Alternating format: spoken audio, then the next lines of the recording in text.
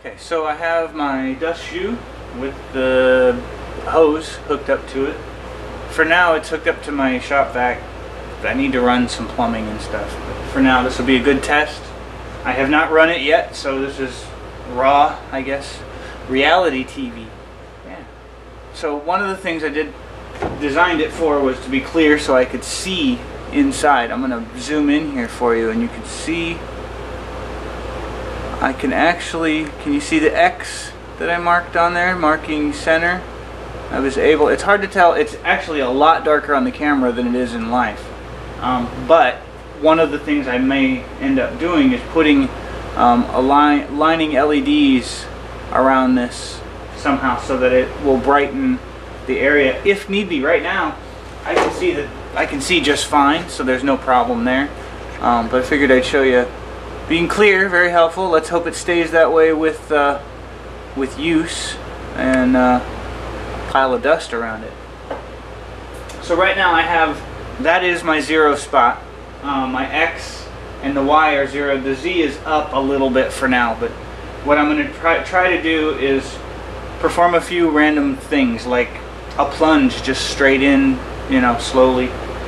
And then I'm going to try to do some surfacing and see how it does there. And then I'll make deeper and deeper cuts, and then I'm going to try doing a slot, because a slot is one of those that piles sawdust pretty badly. So just going to give it a few tests. I'm going to run the machine manually because I really didn't think about what programs I should start with this. So for now it's just going to be by hand. You may witness a crash, who knows. But you know, here it is, first dust collection test. First time I'll have seen it as well, so we'll see how it works. Let me get some hearing protection. I've lost my earphones. Where are my earphones? For the moment, you're going to watch me figure out where the heck I put my earphones. So it's going to get a little loud. Apologies in advance. But here it is, dust collection test number 1.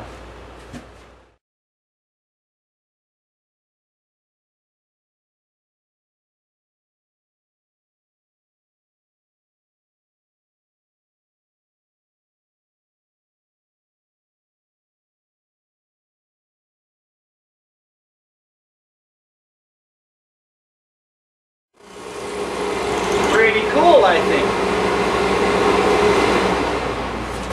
So first I did a drill or a plunge straight down. I went down 3/8 of an inch. I first went 1/8 and saw what it did. Then I went another 1/4 because I figure it may get worse the deeper you go.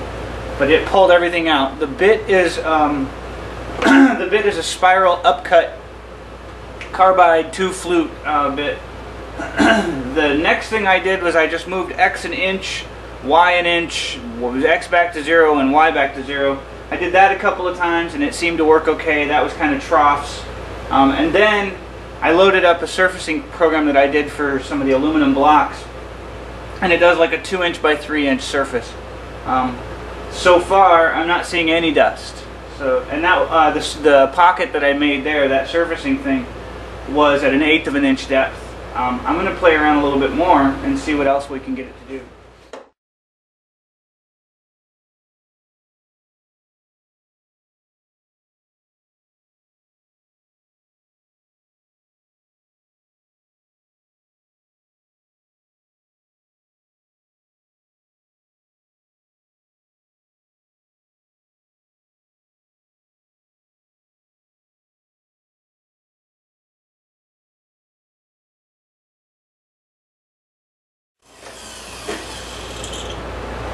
Okay, so I can show you this. Here, I'll pull back out.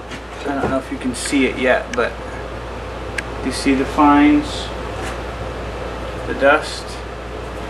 There's a fair bit of dust around. It's better than without. Here you go. My remote e-stop is coated with it. Pretty bad. So it's improved, but it's not good enough.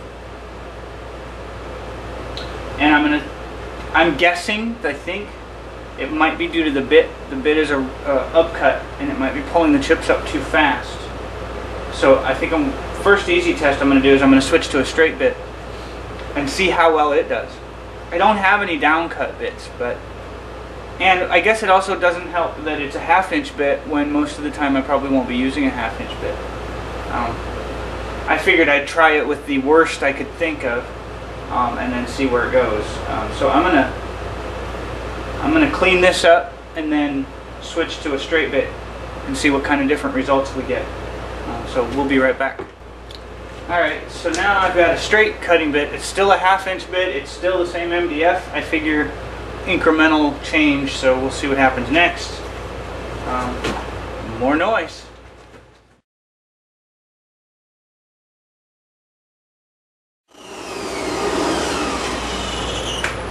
Okay, so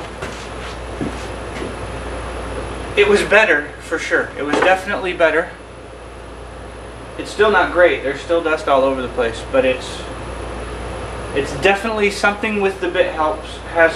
The bit has an impact. What I might do,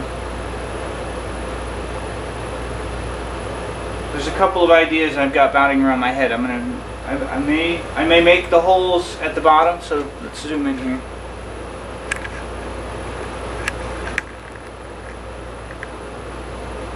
So the 2 holes there where the bit pops through, the top hole is big enough for basically the router bit and the collet nut to pass. Oops, sorry about that. The top hole is big enough for both the collet nut and things to pass through, plus a little bit of airflow. But the bottom hole is bigger, though I'm considering maybe making that even bigger than it is. Possibly teardrop shaped, so it kind of leads the dust. Let's see, maybe I can do it this way. Possibly teardrop shaped, so it's pointed towards, kind of towards the collector, towards the hose, so that it could be maybe more directed that direction or more directed that way toward the suction. I'm also considering a sleeve of sorts that can go around the router somehow, and not impede the up and down motion of the Z, but maybe a skirt, something to sort of help contain that dust just a little bit longer to let the suction catch it. All in all, I think it's a fairly decent test. It is performing fairly well, I would say. I can't say I'm satisfied, but it's miles above not having any. Okay, so I've raised it about twice as high because I think maybe there just needs a little more airflow there or something. I don't know. I'm just experimenting here at this point. So still have the straight bit in it. We're gonna run around and do the same kind of stuff here and see what it gets.